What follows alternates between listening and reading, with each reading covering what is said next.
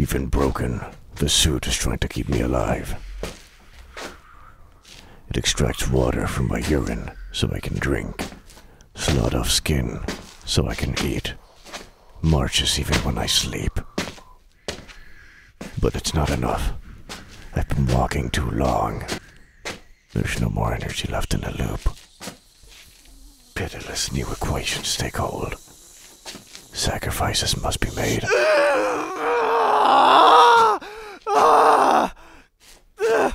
So the suit takes my arm. Oxygen, water, protein, energy. It means days more travel. We press on. The other arm. Then my legs. Serve as guttering. But ultimately, the load is lighter.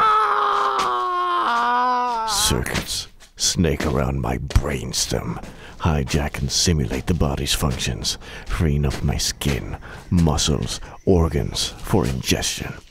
Tiny machine surgeons, snipping, pruning, eating.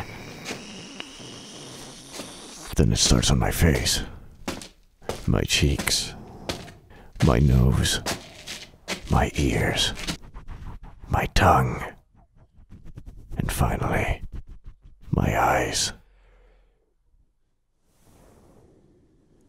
So I never know if we make it home.